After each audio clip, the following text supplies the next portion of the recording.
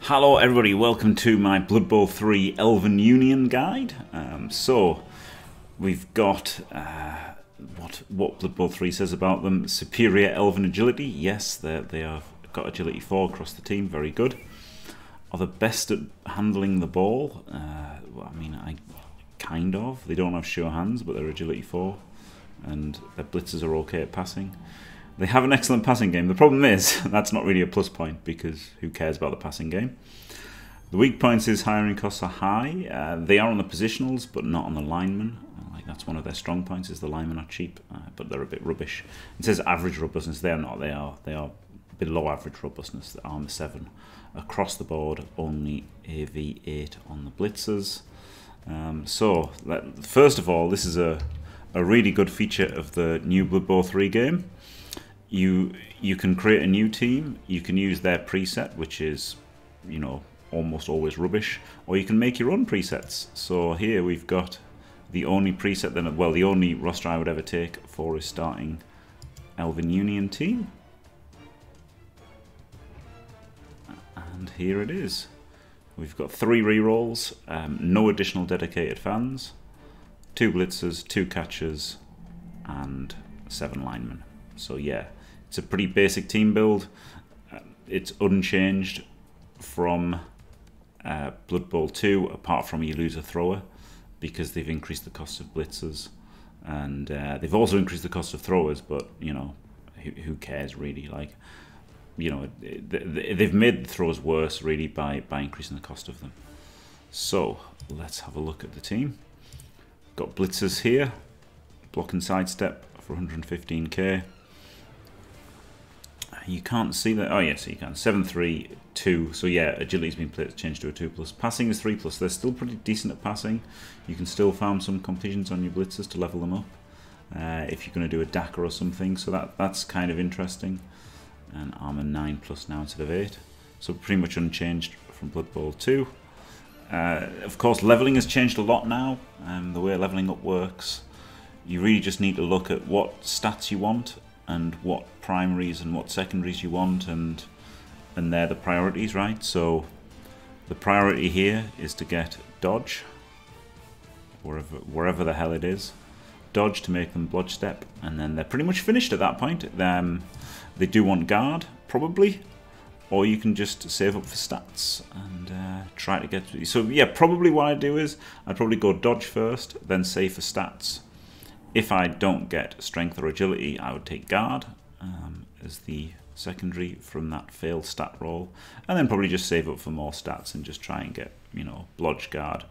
Blodge guard and stats on everybody is pretty much a perfect team. So yeah, but I mean, they're great. Starting with block sidestep is fantastic. Getting dodge early and making them blodge steppers is really good. Catches are weird. 100k catch is somewhat relevant, but not really. Nerves of Steel is somewhat relevant, but not really. So they've basically got, you know, they're 8-3, 2, 8. It's so weird. Like they're 8-3-4-7, right? But now this has been split into like a weird subdivisions, which I'll never get used to. So yeah, they are what they are.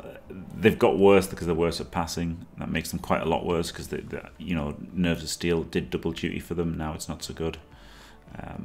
So they want wrestle or block. Either are fine.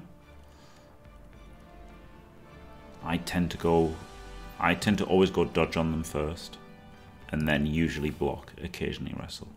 I guess the first 2 will definitely go dodge, then block. And yeah, once you've got them blodge, well, you could go for guard or mighty blow. You know, have a mighty blow tackler that can run around blitzing things. That's pretty good, because you don't really want them in contact to use the guard too much.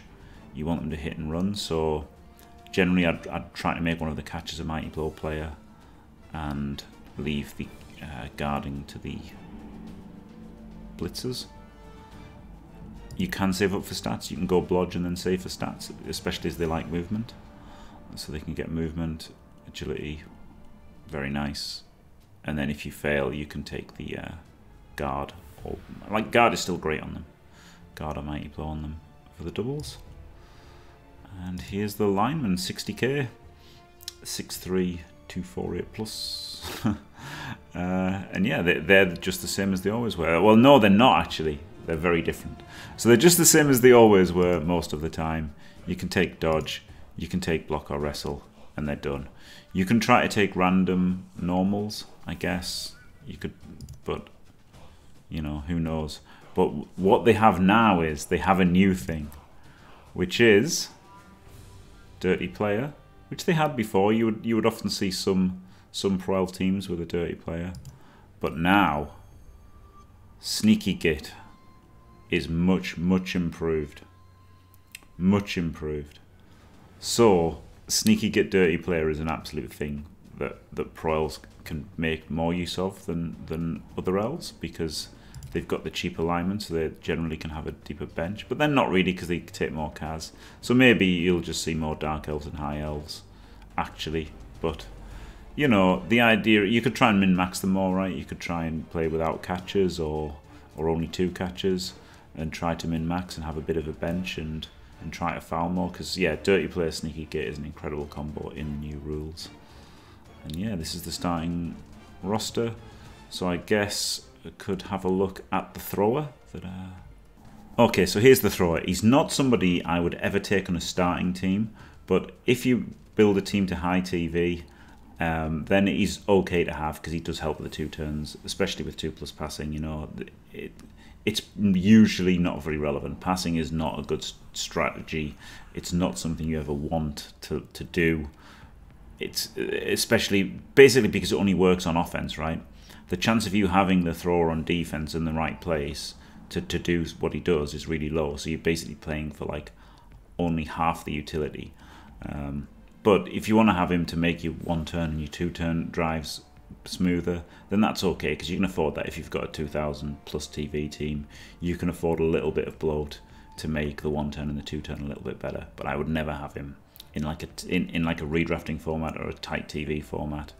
He's basically terrible, because pass is not worth 15k. Passing skills are not worth the access. They're not worth anything at all. The only decent passing skills are leader and on the ball, which aren't really to do with passing at all, right? But you know, you could give him sure hands to help with pickups, and obviously block and dodge are good defensive skills. So there you go. That's the thrower, and that's the Pro Elf team. I think they're fine. You know, they're Elven Union / Pro Elves, whatever you want to call them. They're fine. They're elves. I still think they're the worst elves. I think maybe dark elves have become the best elves, and then high elves or wood elves, and then Pro Elves still remain, in my opinion, the worst elves. But they're fine, and they can still win games. But yeah, it's nerfing the passing sucks for them. But of course, there's no piling on to devastate them. And the way redrafts work, maybe it does help to min-max and only run 2 out of 4 catches. You know, maybe that could be an idea. But it's so hard to like do these guides now, right? Because everything's so dependent on format, whether there's redraft, how long are the seasons, what the redraft cap is, that you can't really make hard and fast rules apart from what should be the first 2 skills for somebody, basically. And with elves, that's blodge, and then the double is guard, and you want stats on blitzers. So I guess that's as simple as basic as every guide's going to be. So there you go. All right, thanks for watching. Don't forget to leave a like and subscribe, and stay fantastic.